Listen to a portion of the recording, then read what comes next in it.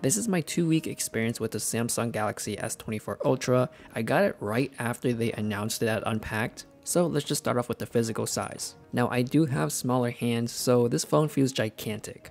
It is hard for me to naturally reach across the screen with one hand, so a lot of times I use two hands while I navigate around the phone. I am a case person, so adding one on makes this phone feel even bigger. Now I just got in Samsung's standing grip case, and I think that one is the best one for me. It's a fairly thin case, it's soft touch, so it's not super slippery, and most importantly it has that loop on the back, which obviously makes it a lot easier to hold and it doesn't scare me from dropping it. Now this year it does have a flat screen, and personally I do prefer it. My first Samsung phone was the S7 Edge, and I never really liked a curved screen. I did get used to it, sure, but of course we all have our own preferences. Next is the S Pen, which I barely touch. I may need it at random times to do business like signing contracts, but honestly I would rather do that on my computer. And of course I can use it to write down notes, but I've been typing on Notion for so long, that's just my first instinct. It's just to type down whatever I think of instead of writing. The only thing I can probably find it pretty useful is using it as a Bluetooth shutter when I take my pictures or video while I'm away from the phone.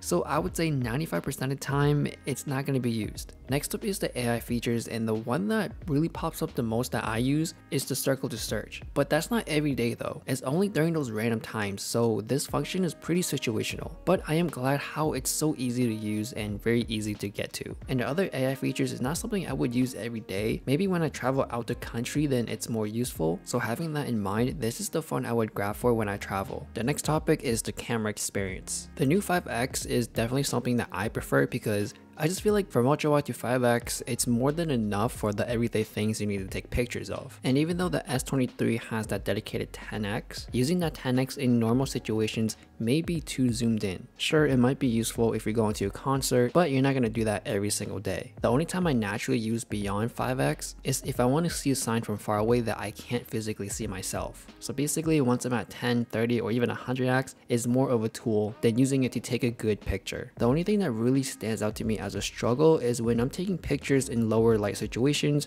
mainly being indoors, because it can come out pretty blurry if the person is moving or if you're moving. And I think the best camera in those situations to use is the Pixel. But overall, I think the cameras on the Samsung phones is the best well-rounded ones for the casual person. The pictures just have a nice vibrancy, it comes out pretty poppy, and it's ready to share on social media. And the video quality does pretty good overall during daytime and nighttime. Now for all the generic stuff like the specs, it's all top class, so you're pretty good on that end. Therefore, you can do everything you need to do, like browsing the internet to playing intense games. If you're coming from a Samsung phone, the ecosystem and experience is mostly the same. If you're new to it, then you do have a lot of customization and personalization, so if you need that or want that in a phone, then look up into it and this might be the one for you. For the most part, I've been using the regular or plus versions in the past. This is my first Ultra experience, and I gotta say, I would recommend to the average consumer, the regular S24 or the plus version will be just good enough for you. If you really need the S Pen, the bigger screen, and even the better telephoto lens, then yeah, maybe that would justify it and the Ultra may be the one for you. So that is my 2 weeks of experience using the S24 Ultra, and if I were to buy this phone, the only thing that would make me want to go to the Ultra is the telephoto lenses. But other than that, I would be just fine using the Plus version.